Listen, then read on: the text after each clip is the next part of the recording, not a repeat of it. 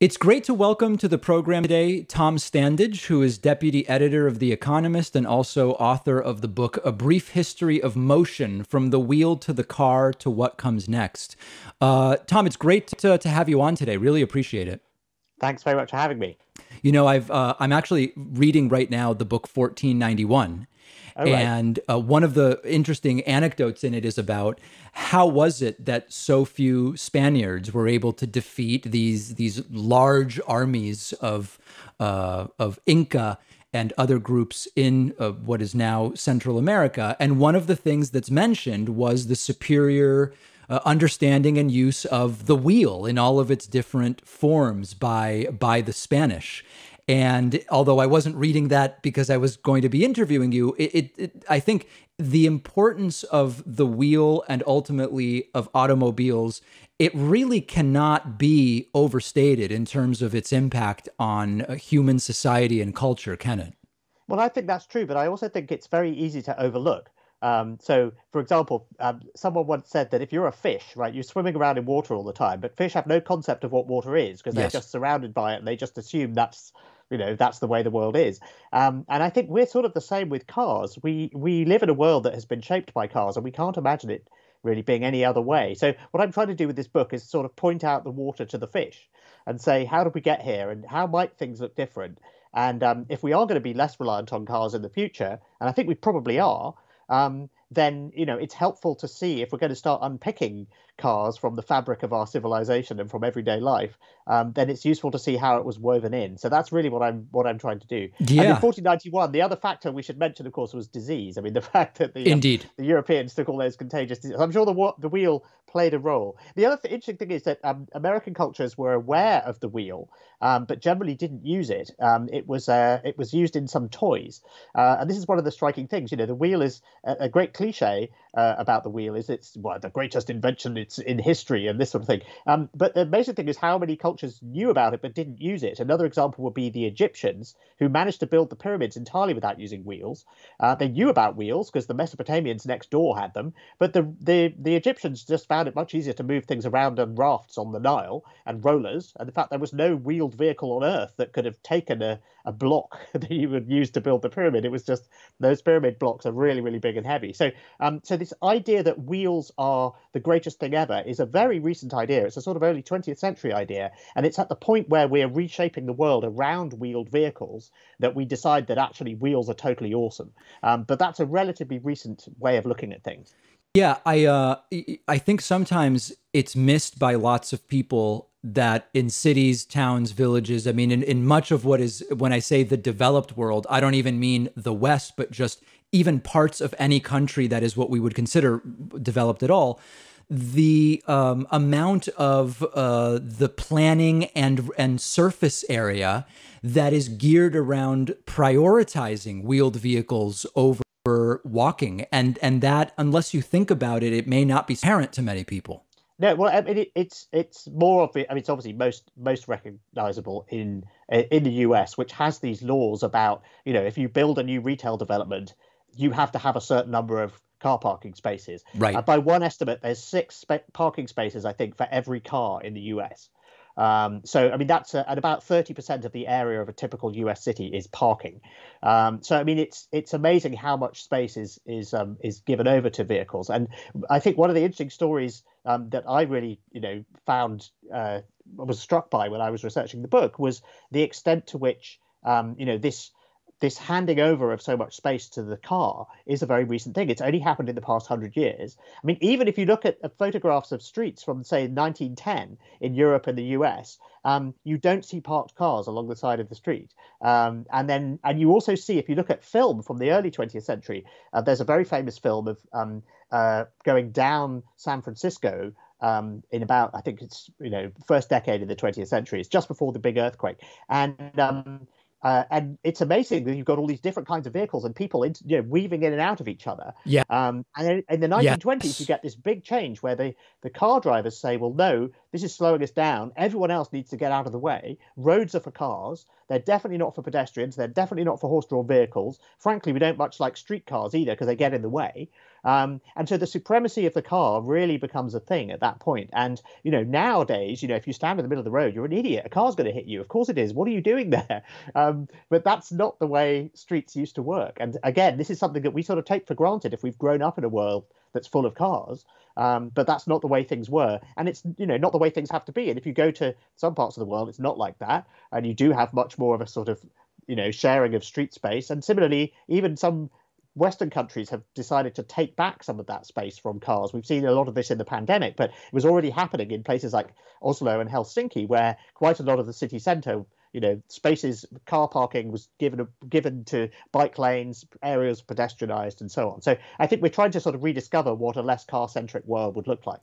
Yeah, and I think one of there's this kind of I don't know if it's not really a thought experiment. There's this line that's often mentioned about, humans don't really know what comes next and what the next advancement would be, because if you asked the horse and buggy people right before cars came to be what they wanted for better transportation, they would say a more reliable or a faster horse and buggy, which means they missed the possible paradigm shift of cars. With that as a kind of framework, when we talk about electric vehicles, when we talk about self-driving, etc., do you think that we're even really talking about what the next paradigm shifts will be in wheeled transportation, or is it more likely about? Well, I think we're in danger of falling into a historical trap. So this book, it tells the story of wheeled vehicles, starting with the first wheels and then looking at, various attempts to make steam-powered vehicles and trains and bicycles. And then you get to cars, and cars kind of take over.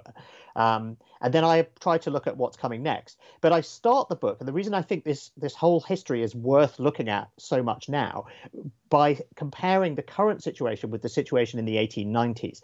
And in the 1890s, it was becoming apparent that the dependency that big, fast-growing cities had on the horse and horse-based transport was completely unsustainable. So the population of horses in places like London and New York was growing much faster than the population of people. And more horses per person were needed to move goods and people around. And railways made it worse because you have more goods and people coming in and out of cities. And so the more you have those long-distance links, the more you need capacity within the city to move people and goods around. And so this was becoming, recognized as a big problem. There was more and more horse manure piling up in the streets. It was a big pollution problem. It was a big health problem. There were lots and lots of traffic jams. It was very, very noisy. There were accidents and so on and so on. And so people they realized this was unsustainable, but they weren't sure what was going to come next. And then the automobile is invented at around this time. It's been in the works for actually about a century or longer, depending on how you look at it. But the proponents of the automobile say it's going to solve these problems. You're not going to have horse manure. You're not going to have traffic, because taking away the horse, they're originally called horseless carriages, will mean that these vehicles take up less space on the street so they can move faster.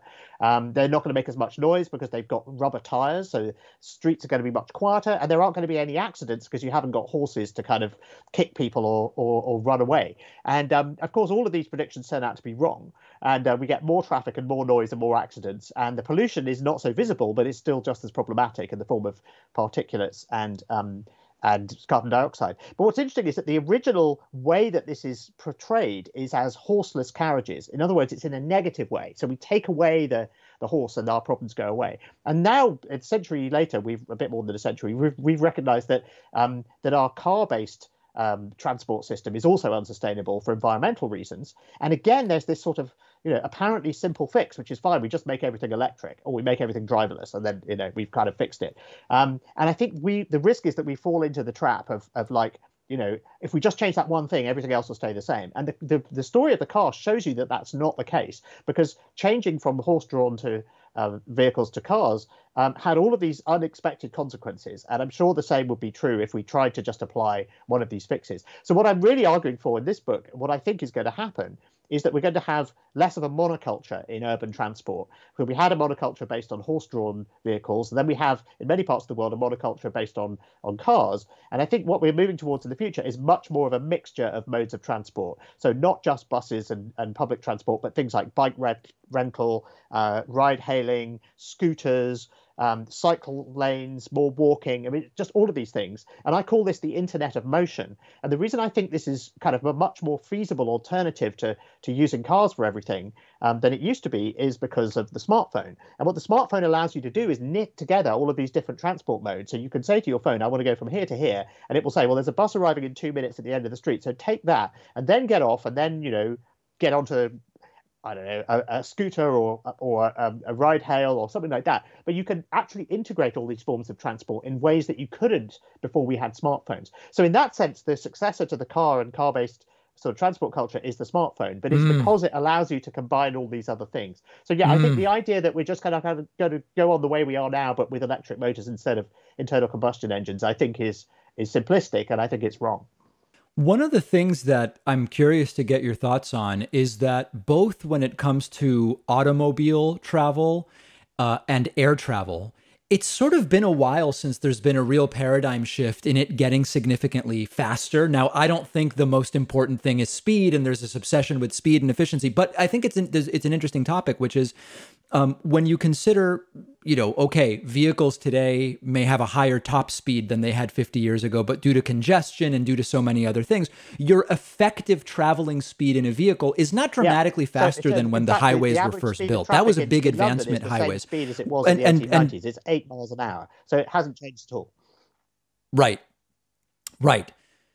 When it comes to air travel, we had this phase where you had the Concorde supersonic, but it was very expensive and inefficient and loud. And now United Airlines has committed again to supersonic. But basically, planes have basically been going 550 miles an hour for a very long time now. And it seems out of sync with the dramatic advancement in so many other areas, computer processing speed, etc. What do you make of that? I think it's a logistical thing. So if you look at the era when Concorde was running, so Concorde could basically do London to JFK in something like 3 hours, right? Instead of 6 or 7. But if you actually, if you're somewhere in London, so here I live in on the other side of London, so East London. So it would take you, so at best it would take me an hour to get to Heathrow Airport, and I probably should allow 2. And then obviously I have to check in 2 hours before the flight. And I've got to go through security and all that kind of stuff. So basically, I have to leave 4 hours before the plane takes off. Then when I get to JFK, I have to stand in line maybe for a couple of hours to get through immigration.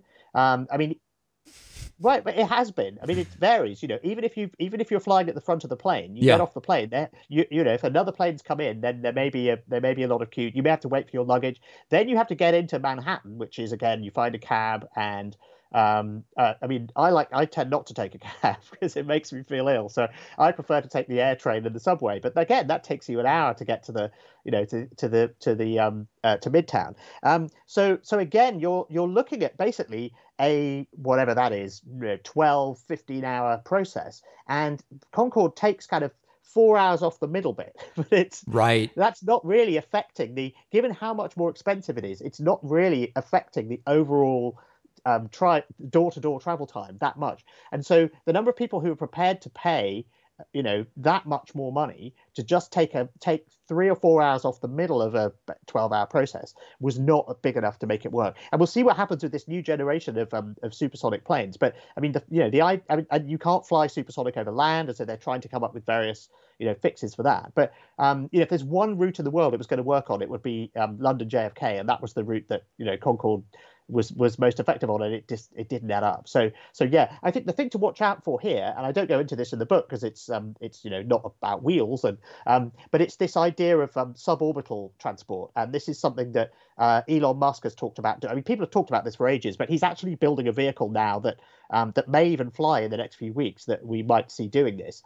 And this is where you basically launch a rocket, but instead of going into orbit, if you go into orbit, if the space station orbits about once every 90 minutes. So if you get into the lowest possible Earth orbit, you're going around the world once every 90 minutes. And another way of looking at that is if you launch yourself into an orbit that doesn't quite it doesn't quite make it into orbit, so it's just suborbital, and then comes down on the other side of the world, you'll get there, in 45 minutes to an hour. So this is the idea that you could fly from pretty much anywhere to anywhere in less than an hour if you took a suborbital trajectory.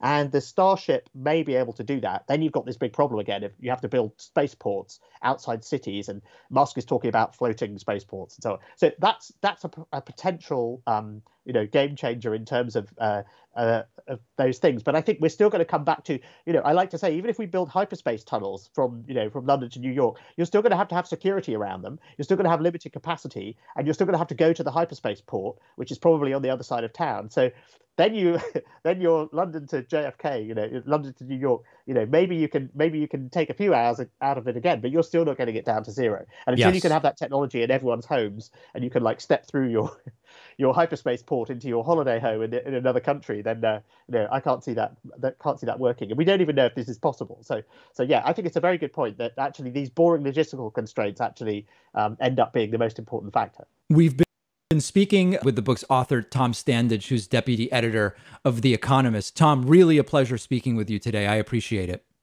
Thank you. Thanks for having me.